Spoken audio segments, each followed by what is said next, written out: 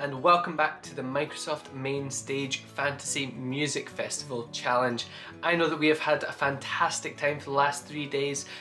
Hopefully you're all caught up and ready to join us for day number 4 of the Microsoft Main Stage Music Festival Challenge.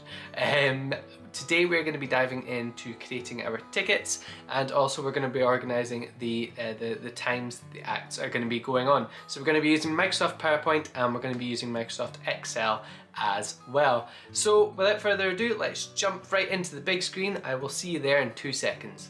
Okay, so here we are on our Microsoft Main Stage OneDrive. Again, remember, we always start here no matter what we are doing and what we are building.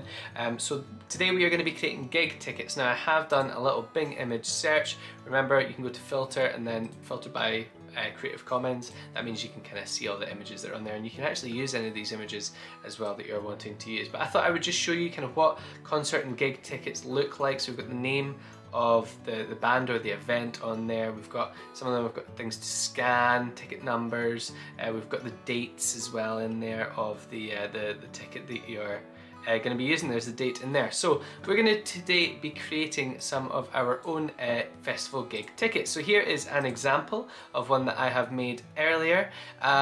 So I've taken our logo that we created yesterday and I've just put that onto a very simple ticket design. Now you're going to have to get creative with these. There aren't many usable ones that I have found online, so we're going to have to get creative. You'll see that up here I've just added this little white box in there just to hide part of the ticket, and then I can show you.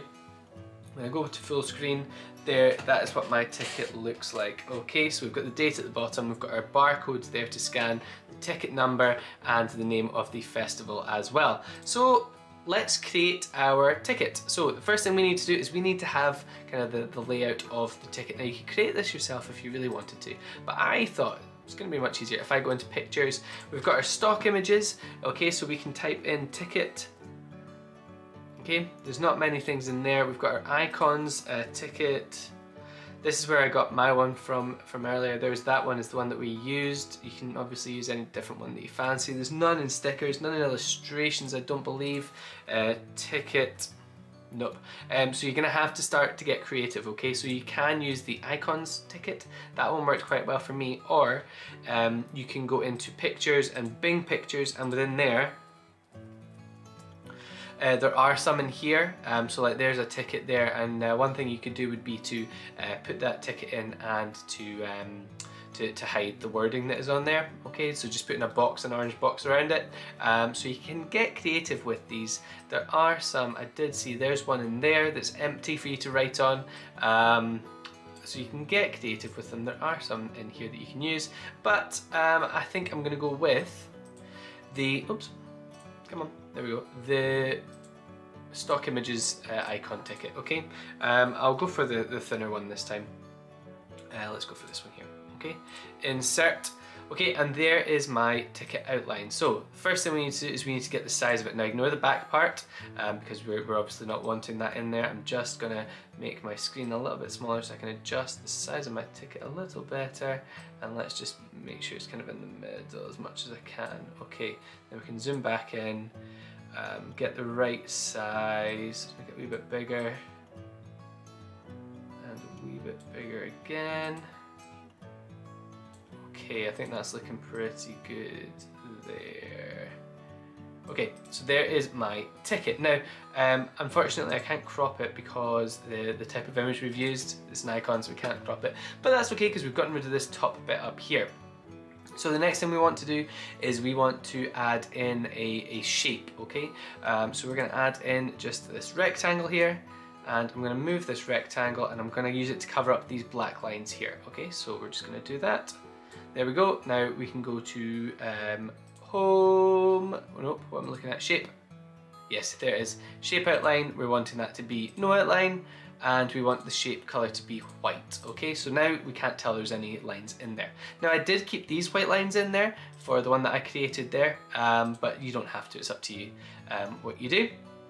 So again, you can put white box over them if you wanted. Now we need to put in our logo. So I put my logo over here. So what you can do is take your logo from yesterday and you can insert that. So if I go File, Insert Pictures from this device. So there is my main stage music festival, Microsoft Main Stage Festival image, but look, it's got white around the back of it. It's not great, it covers up a lot of the space.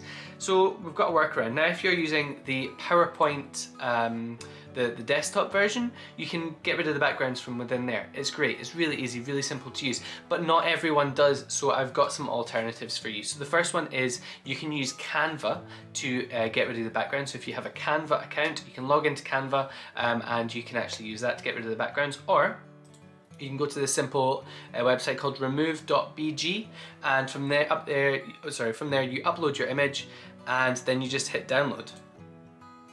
And there it downloads the image for you. It gets rid of the background, so when I go insert pictures from this device, so when I add that image in there, look, it's not got a background on it, so it gets rid of the background. It gets rid of the white space around the outside of it, the image, so you can kind of place it a little bit better. It's not going to take up as much room. Now I do recommend right clicking and cropping the image, so you can get rid of all the kind of space around the outside. So I'm just going to do that now.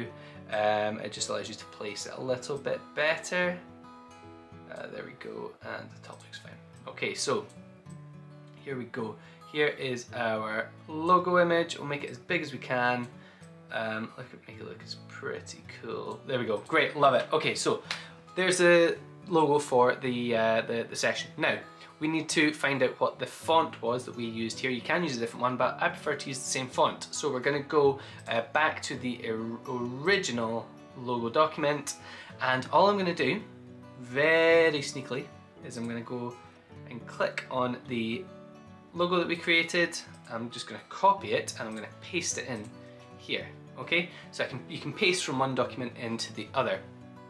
Then I'm going to highlight all of that text.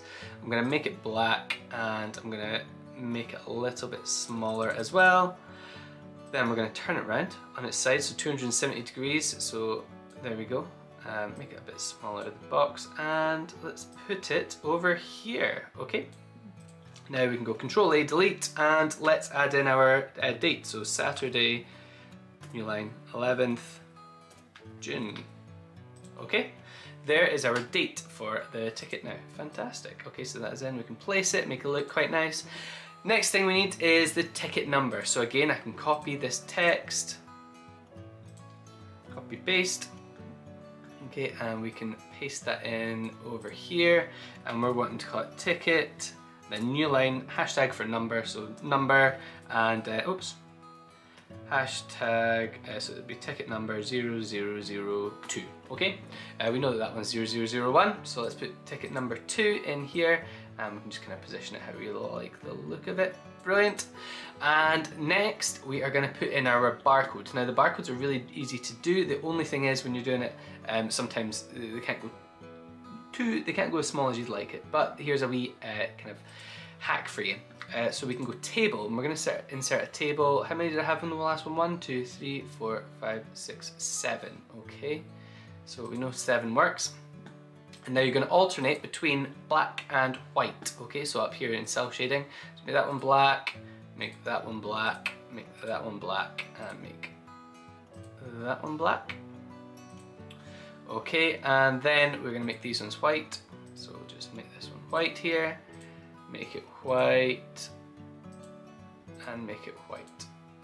Okay, brilliant. Now let's adjust our table to make it look a bit more like a barcode, as small as we can.